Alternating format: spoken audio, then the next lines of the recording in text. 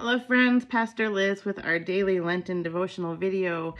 I am here again with our daily devotional cards from a Sanctified Art as part of our worship series, Seeking Honest Questions for a Deeper Faith. All of our prayers and questions were written by Reverend Sarah Speed.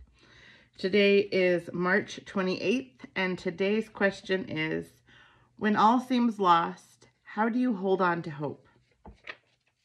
Let us pray together. Some days feel like dead bone days, like Ezekiel in the desert. I'm not sure these bones can live, like Ezekiel in the desert. I'm not sure anything good can come from this day.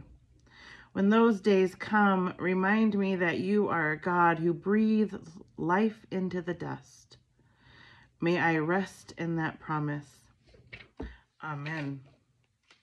Friends, however you use these daily devotionals, we are glad that they are meaningful to you. You are always welcome and encouraged to worship with us each and every Sunday morning. We worship in person at Manistee First Congregational Church at 10 a.m. or online at uccmanistee.org, and you can find our worship videos posted on YouTube and Facebook. Until we see you then, may you be well, and we'll see you soon. Bye-bye.